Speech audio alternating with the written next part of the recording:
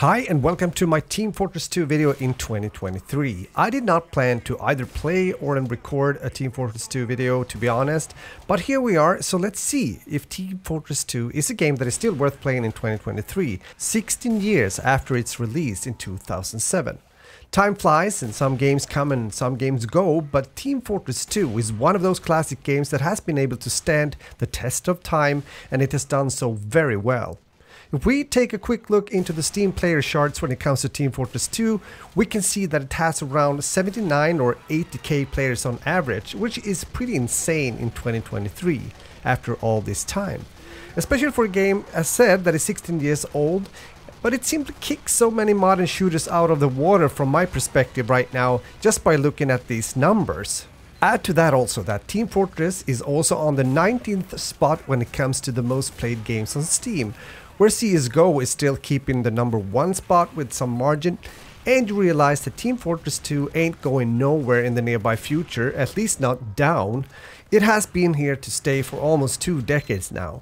So why is this game so good, and why are people still playing it after all these years?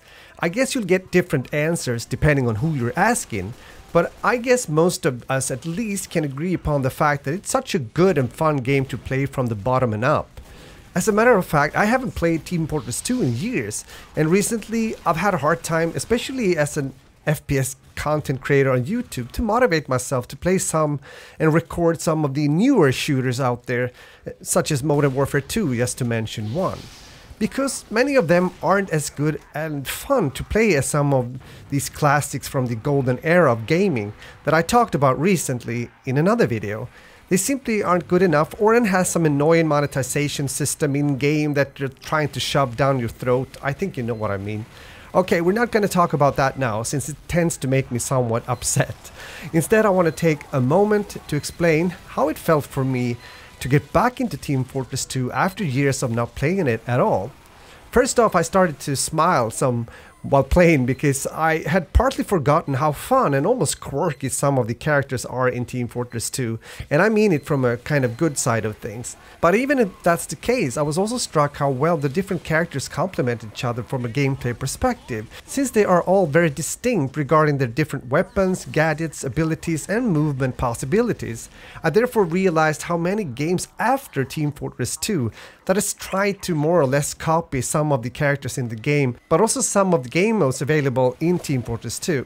In this video, I've tried to play around with different characters and also play in different game modes for the sake of the video. However, even though I haven't spent near as much hours in Team Fortress 2 as I have in some of the other Valve games, I still don't have much playtime when it comes to playing as a spy or a demo man. I don't have anything against these classes, it's just that I haven't really been taking the time to learn them properly, at least not yet. By saying that, I would love to hear from you what character or class you like to play in Team Fortress 2, and also what you think about the game overall. So, Valve did not only manage to design the characters well and add fun game modes and most of the time good maps as well, they also realized quite early on the power of letting the community in, like being a part of the game by giving them tools so they can also contribute. I'm thinking, for example, of community-made maps that I came across while playing.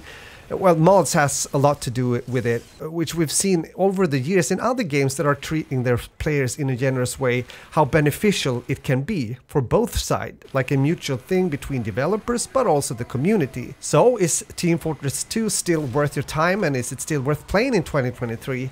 I feel almost embarrassed over my own choice of title when it comes to this video, but it is a bit of a series that I've been doing for quite some time on my channel, where I go back in order to play games that I've played before.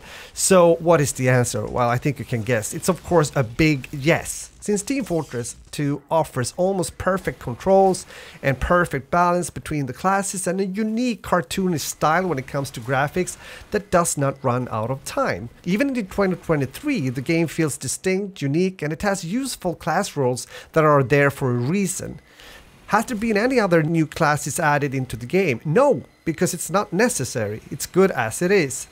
I also like that the game doesn't take itself too goddamn seriously due to the goofy characters. This in itself seems to create a more friendly environment compared to some other FPS games out there. But even so, the game is challenging, especially as a beginner, but also sometimes for long-time vets as well. So it can have a bit of a sweat competitive touch and nerve as well, if that's what you're looking for. Team Fortress 2 is about having fun, either with friends over Discord when playing, or by playing with randoms and maybe make a new friend or two. Team Fortress 2 gets a big and massive thumb up for me also here in 2023, and I will continue to play this game once in a while alongside with some other classics that I rediscovered not too long ago. One of them is PlanetSide 2. With that said, I want to say thanks for watching, and let me know in the comments what experiences you have when it comes to Team Fortress 2. And if you haven't played the game before, then I highly recommend you to try it out. It's free, it's out there, go and play. Have a great day now, and I'll talk to you soon again in another FPS video. Cheers!